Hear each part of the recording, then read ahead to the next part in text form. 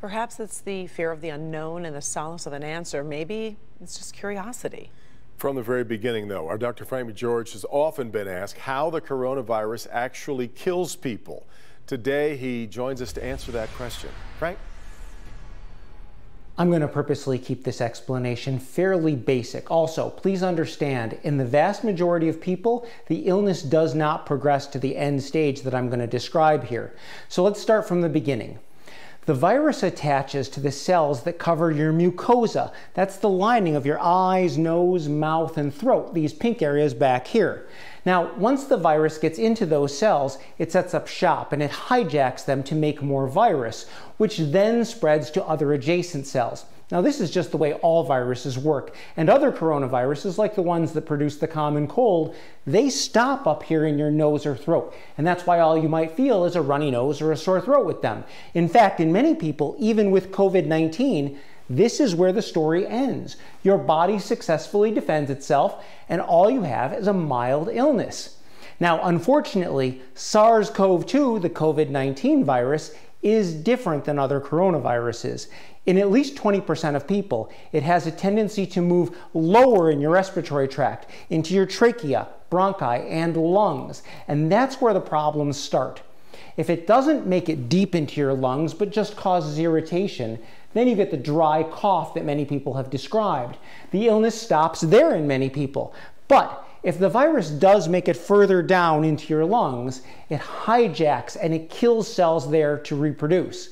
Now, all this time, your body is fighting back, but that fight causes a lot of damage and inflammation, causing pneumonia and worse, even acute respiratory distress syndrome, or ARDS. That's where the lungs stiffen and fill with fluid. Now, pneumonia, infection related to the lung damage, is what causes people to feel a worse cough or even shortness of breath because the lung damage basically prevents your lungs from absorbing oxygen properly. Now, pneumonia and ARDS ultimately lead to respiratory failure, and that's when people would need a breathing tube and a ventilator because that allows us to breathe for you with higher concentrations of oxygen and extra pressure to overcome the stiffening and the fluid buildup in the lungs.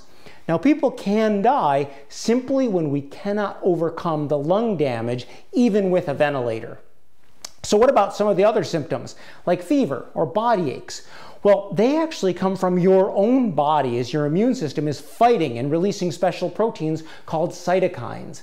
Now, in some cases, the level of the cytokines can go high enough that they cause collateral damage in other organs.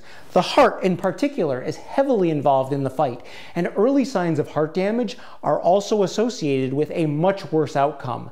The bottom line is, lung injury is the main cause of death, but that lung injury is significantly worse because of the inflammation that is caused by our own body fighting the virus.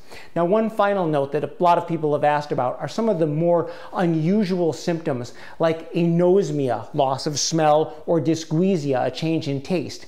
They're likely because the virus is affecting the nerves that carry those senses. The olfactory nerve, for example, for smell is right here. That's pretty close to ground zero for the infection. And of course, the tongue is obviously right in the nearby area as well. So I hope this gives an overview. Obviously, damage to other organs can also cause death and complicate things, but respiratory failure is number one. Back to you. That is a splendid view of how it all works. I do appreciate it because you just keep hearing little tidbits and you hear everyone's symptoms and you try to piece it together. That was very, I appreciate that, Great Doc. breakdown. We got to put that Absolutely. online so people can share that. It is incredible how much we've learned now about this virus, though, in a short time, and we keep learning even more. All right, more coming up from